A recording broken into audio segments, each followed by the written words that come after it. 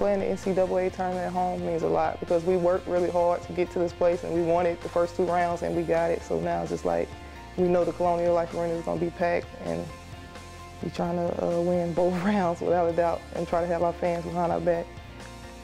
Being able to play the first few games at home I think will be really good. I mean, this is my last year and just to be able to play a few more games in front of a home crowd, play on our home court one more time, 1 or 2 more times for the first round is just really a good experience. I know a lot of teams don't get to play at home their first round and, you know, their seniors won't get to play on their home court again. So just to see these fans and embrace the fans for a few more games is just really exciting and I'm grateful that we can do that this year.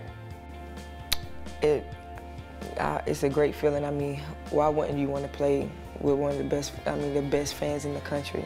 I mean, their support system is crazy, and I know they're going to fill this arena up to the top, especially after winning that game. And we really feed off of their energy, believe it or not. And just to say we can have 2 of those games and feel comfortable, like it'll maybe knock some of the nerves off the younger ones. It's going to build the older ones up, and it's going to build us up. And just having that here is just going to be a great feeling.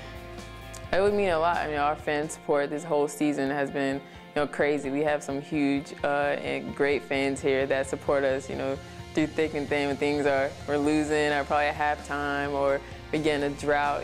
The fan support here just brings us back to life, and I think it plays like a 6th man on the court for us. So I think it's a really challenging place to play when our fans are top notch.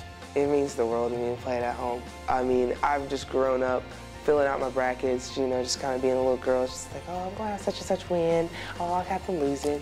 But to really kind of be a part of it now and having little girls fill out brackets for like our team, it's crazy. And then let alone we're playing at home with a great crowd that we love so much. Our fans are amazing, I love them so much. But just playing in front of them and letting them come and spend time with us and coming to see us play postseason is just great. So I mean, it really means a lot, it really does.